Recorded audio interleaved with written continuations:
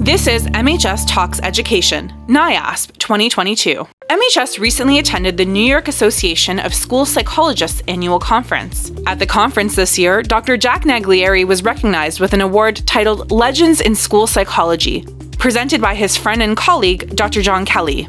Jack, we're going to talk about these pivotal moments in your life. And you're going to hear me kind of refer to that a lot. Can you just share a little bit as we kind of start out? You know, what are pivotal moments to you? Kind of give them that definition for what pivotal moments are for you. I've been reflecting on how sometimes you're going this way and something happens and then you go this way. And you know, kind of like the Robert Frost poem, two paths diverge in the wood. Well, really that's what we're really talking about. Not doing well in school can have a big impact on a person because we often think if you don't do well in school it means you're not smart. Sometimes that message can be communicated to you from other people. For example, the guidance counselor at my high school who said, you might be able to get into college if you find some school somewhere out in the middle of nowhere, because your grades aren't good. And then when I went to CW Post, they let me in, I had to take extra remedial classes. They tested me.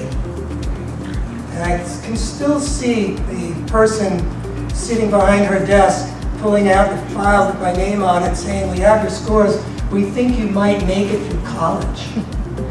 Dr. Naglieri went on to describe one pivotal moment that helped him discover his passion for understanding and testing intelligence and ability in youth. I had this teacher, and he was kind of quirky and different and brilliant. His name was John Carboy. Our final exam for his course on the neuropsychology of learning disabilities. Think about that in the 70s. The neuropsychology of learning disabilities. We had to be able to recite every part of the brain that a stimulus goes through, from input to output, from all the modalities. I remember thinking, I can't look into this kid's head. But I really want to know cognitively what they can do. So that's why, for me, what John Carboy taught us about Luria was understanding the thinking that underlies the learning. And the thinking is based on brain function. And it's that function, those four functional components that my colleague J.P. Das and I use to reimagine what intelligence could be. As Dr. Naglieri went on to recall pivotal moments that shaped both his life and career, the audience was captivated. And with so many accomplishments, one might think Jack might be content with what he's accomplished so far. But Jack's presence at the conference was palpable, as he offered presentations and words of advice throughout. We have to reflect on the methodology that we use to identify gifted children. The methodology is horribly flawed, I'll talk about that later.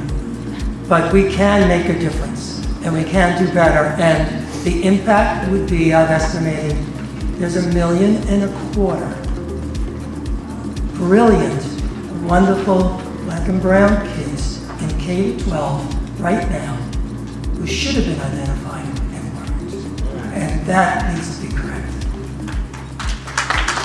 Dr. Naglieri continues to press on for more equitable identification of gifted students. The latest addition to this work, along with his colleagues Dina Brulliez and Kimberly Lansdowne, brings him closer to his goal of closing the equity gap.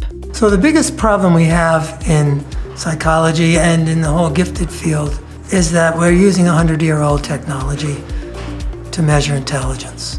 The 3 tests that Dina and Kim and I developed, the Naglieri General Ability Tests, verbal, nonverbal, and quantitative, those tests clearly are equitable.